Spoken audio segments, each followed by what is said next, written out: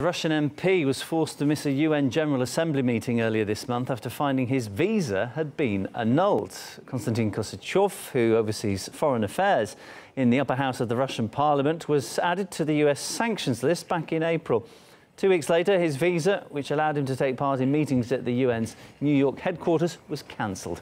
It meant that he had to sit out a discussion of a resolution that he'd actually co-authored. The recent US sanctions against Russia targeted more than a dozen top government officials and 7 of the country's richest men.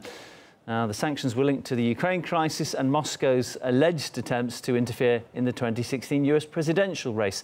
Konstantin Kosachev says that Washington never explained why he was targeted. I was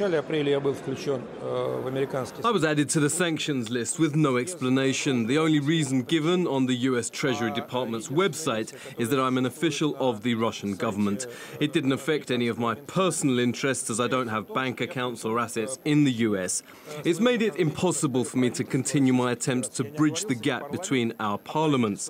Then I also had my visa annulled, which had allowed me to take part in the UN meetings in the US.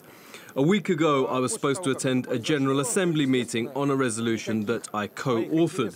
Unfortunately, I wasn't allowed to take part. The same now applies to other international organizations. It's a blatant violation by the US as the host of an international organization's HQ. It goes against international law and rules of diplomacy.